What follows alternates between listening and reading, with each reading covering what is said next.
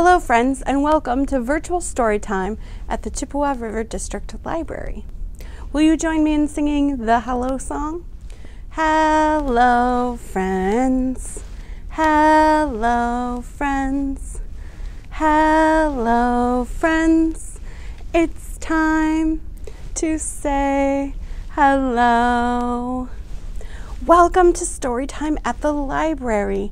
Today the nights are getting darker, it's getting colder out, and it's really easy to get kind of spooked out around this time of year. So today we are having a not so scary story time where we talk about all of those scary things and how maybe they aren't so scary after all. I have the perfect not so scary book for you right on the shelf over here. This is Ed Emberley's Go Away, Big Green Monster. Look at that. We've got our title page, and here, the first page of the book, it says, Big Green Monster has two big yellow eyes. Look at those big yellow eyes. You know what? I have a friend to help me tell this story. Let's see if we can act it out with my puppet friend. Big Green Monster has two big yellow eyes. Oh my goodness. There he is, Big Green Monster, with his two big yellow eyes. Yikes. A long, bluish, greenish nose. Look at that long, bluish, greenish nose. A big red mouth with sharp white teeth. Oh my gosh, those sharp white teeth sure are scary. Two little squaggly ears. Ooh, do you see those two little squaggly ears? Oh, scraggly purple hair. Oh my goodness, it is scraggly. And a big, scary, green face.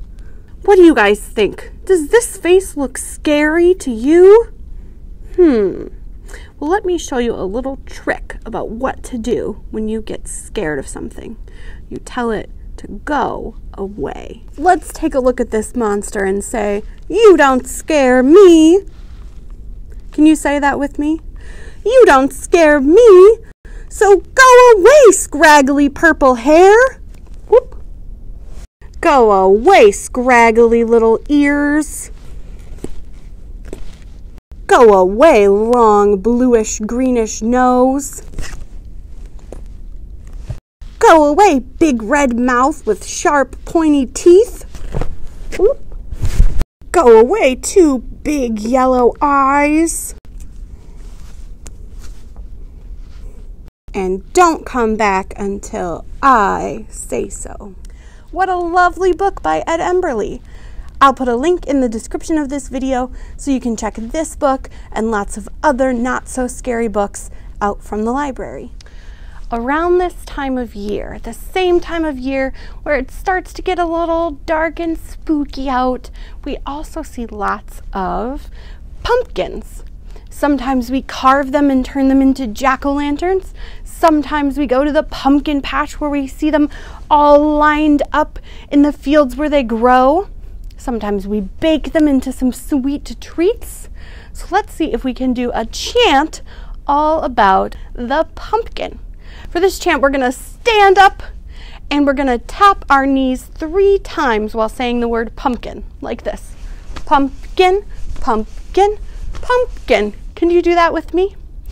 Let's go. We'll put it all together in the chant. Pumpkin, pumpkin, pumpkin bread. Pumpkin, pumpkin, pumpkin head. Pumpkin, pumpkin, pumpkin pie. Pumpkin, pumpkin, pumpkin eye. Pumpkin, pumpkin, pumpkin cake. Pumpkin, pumpkin, pumpkin shake. Pumpkin, pumpkin, pumpkin stew. Pumpkin, pumpkin, pumpkin, pumpkin, boo. Great job with that pumpkin chant. Grab a pen and a piece of paper. It's time to practice our writing.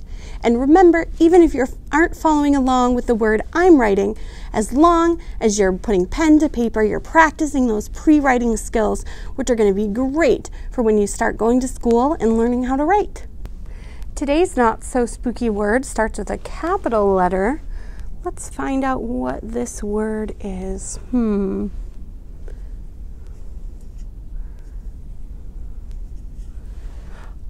A B. What's this next letter going to be? O. O. B-O-O. B-oo. Boo. Chant. Will you join me in singing a rhyme about 5 little pumpkins? We'll do a finger play and we'll get out 5 pumpkin fingers.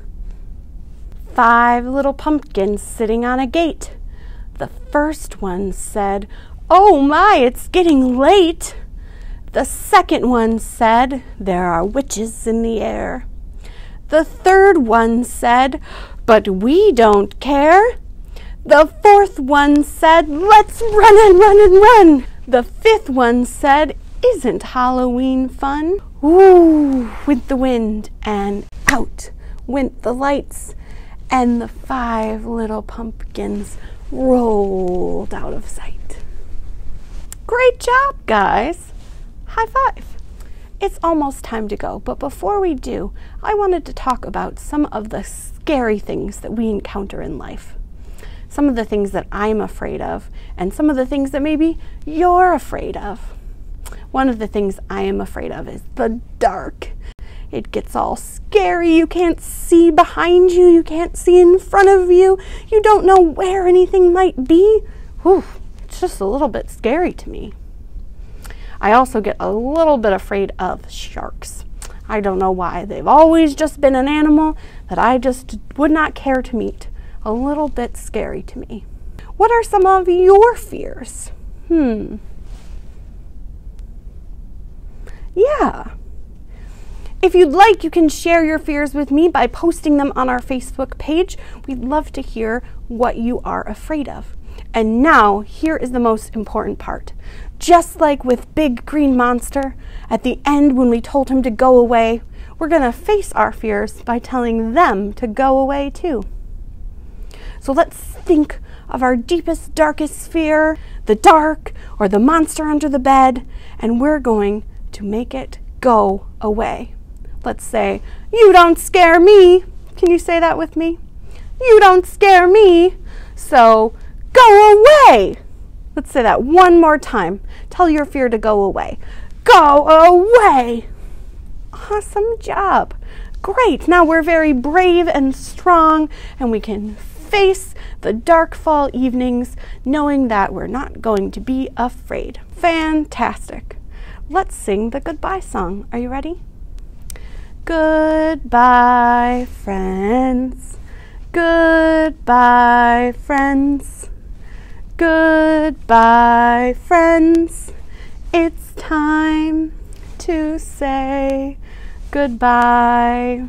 See you next time.